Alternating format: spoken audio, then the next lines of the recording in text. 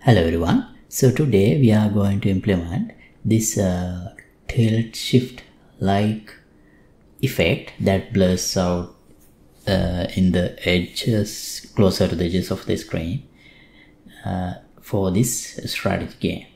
So here, as you can see, it's not exactly based on the distance from the camera, but it's more like it's actually a post-process material. So as you can see here, it's always sharp on the middle of the screen, and as it goes to the edges, closer to the edges, it's blurred out like this, regardless of the distance. So yeah, that's what we are going to implement today. So let me show you the demonstration again. Let me work this character. So see, now these guys are blurred out. Alright, so let's see how to implement this today. Here is the material instance that we are going to implement. So here we can fine tune this blur strength. So if I make it 0, there is no blur at all. 1, it's like this. 2, it's more blur. I'll keep it at 1. And we can change the offset. So what this does is it changes how close the blur effect goes to the edge. If I make it +1, blur is pushed almost away from the screen. As I reduce it, it comes closer to the center of the screen. So when I keep it closer to 0, we only have somewhat this area only blurred. And before we jump into the tutorial, I'd like to remind you that all these project files, all of the tutorials that I have done, available to download in my Patreon page. I'll leave the link in description below. So not just this project, there are over 1600 videos in my channel to the date, and you can download the project files of all of them without any limit for the membership. Right, let's get back to the tutorial. Okay, so the first step is creating a post-process material. I'll create a new folder under materials. ppmats. Post-process stands for post-process materials, and material mpp blur. Okay, open it. So we need to change the material domain to post-process. Now here, in order to implement post-process material, we need to get scene texture post-process input. So scene texture here, select post-process input. If I directly connect this like this, you just get the whatever the rendered image from the buffer. Now to implement blur effect, we need a custom node. So this is here we can add a code that is essentially a custom material expression which process the given data, and here we can write some code. So actually I didn't come up with this. I found this code in here when I just Google how to do a blur. So this is exactly what I have copied. So I'll leave a link in the description below. So if you just copy this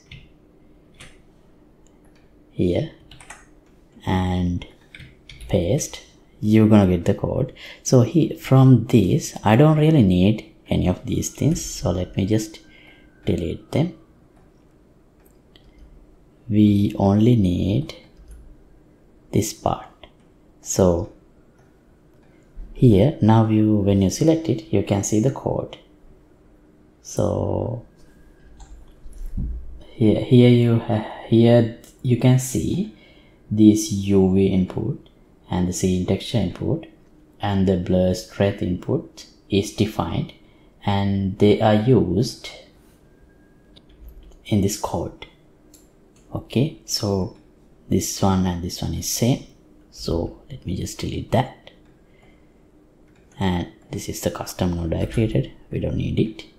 That I only showed you just to show how to create that. Now if I connect this, we get an error because we haven't defined blur strength. So if I promote this to a variable, it's fine, we can scale a parameter. I'll call it blur strength,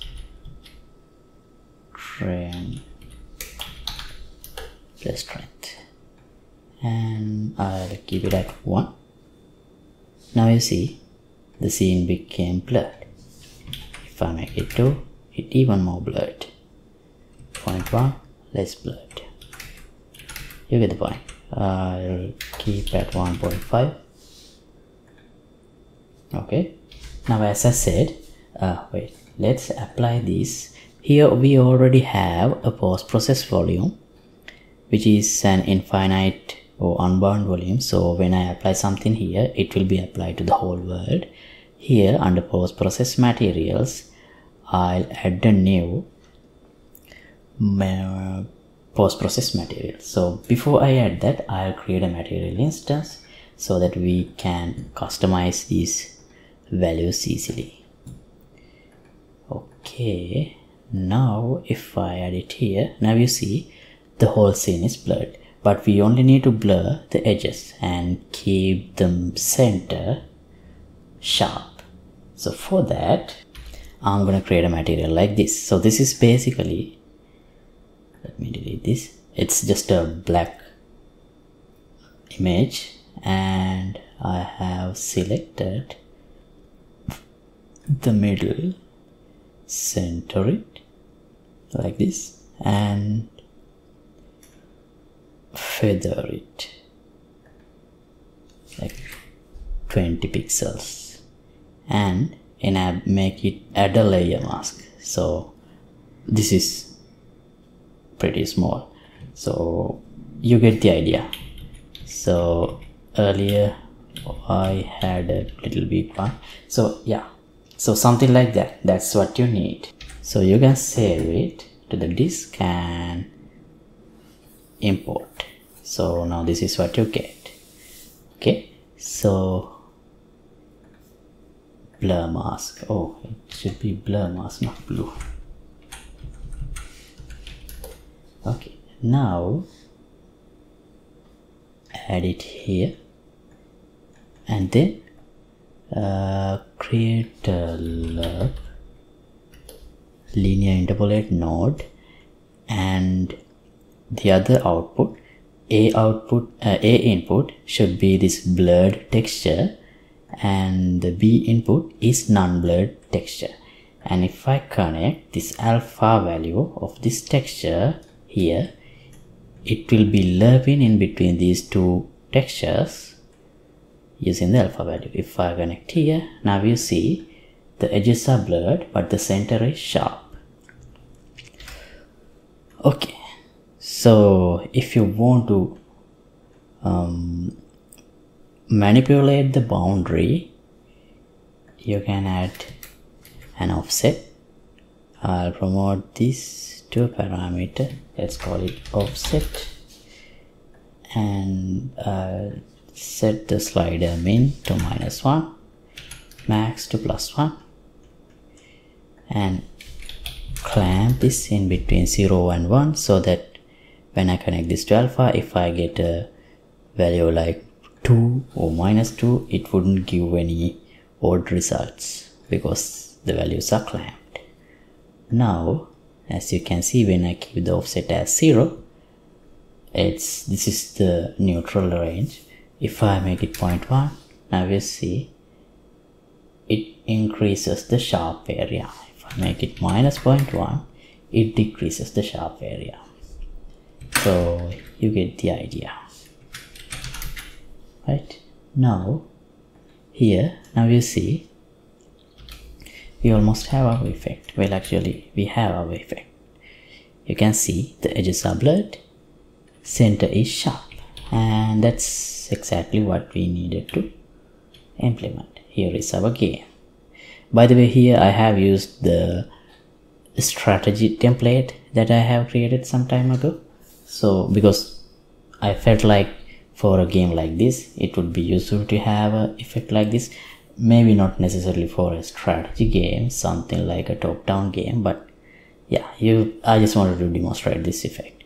Okay, so that's all for today. So thanks for watching. As always, updated project files will be available for the download in Patreon page.